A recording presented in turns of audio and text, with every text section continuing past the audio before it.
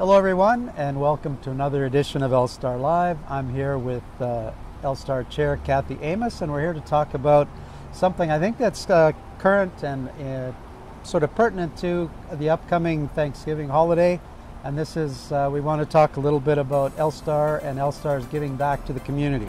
The first one I wanted to mention was the slow pitch tournament that happened back in June. A number of LSTAR members got together to play some slow pitch, but also to raise money for a great charity, and just over $12,000 was raised for Arcade Street Mission and the Hospice of Elgin. And then we moved on to our golf tournament. Kathy, what happened there? So a lot happened there. So the golf tournament was September 19th this year, and we raised just over $61,000 that went to Indwell. So yeah, that was a great event and pretty successful.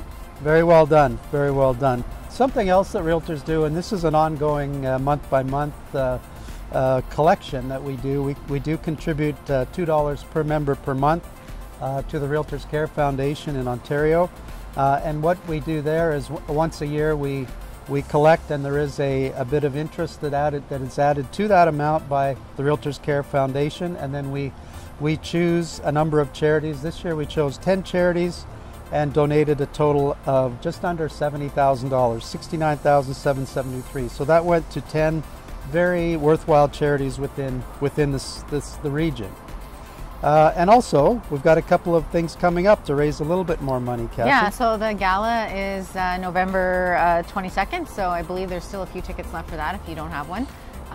That's an annual event that funds raised this year are going to go to Welkin Child and Youth Mental Wellness, and also Humana Community Services, and then the Women's Resource Center. So three very worthy charities got some of the funding from the gala.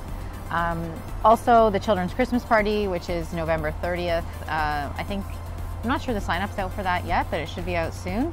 That's always a really good event, and the charity for that is Investing in Children and Marymount. So again, two worthwhile charities for that as well. Yeah, make sure you sign up for those when you can. Those are both great events. We also do participate in a couple of other events that really do help out in the community. The Business Cares Food Drive, I think everybody's familiar with that activity. That's going to happen November 30th, December 1st, and I know Jennifer will be reaching out to all of our members to see if we can get some more volunteers to help man those stores, the various grocery stores around the city.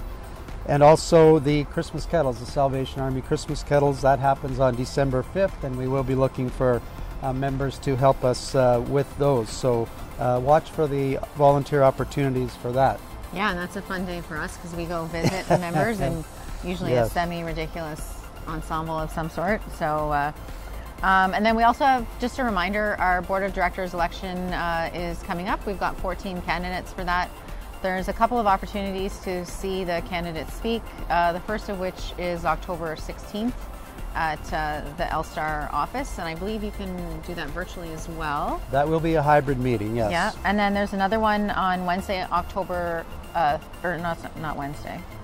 It's October, oh yes, because it is Wednesday. Yep. October 30th, and that's in St. Thomas at the Public Arts Center in St. Thomas, and that one's just in person. In person only for that one, but also there will be an election meeting. It takes place on Monday, November 4th, 2 to 3:30 at the LSTAR office.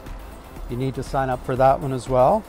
And then finally, there will be online voting between Friday, October 25th and Friday, November 1st. So a full week where you can vote online. If you're not able to vote online, or if you happen to miss those dates, you do have the opportunity to come to the office on November 4th to cast your ballot in person.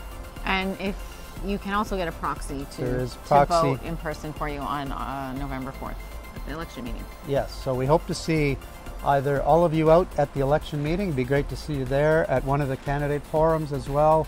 And certainly if you can't attend any of those in person, make sure you do vote online, because it's really important you cast your ballot in this election.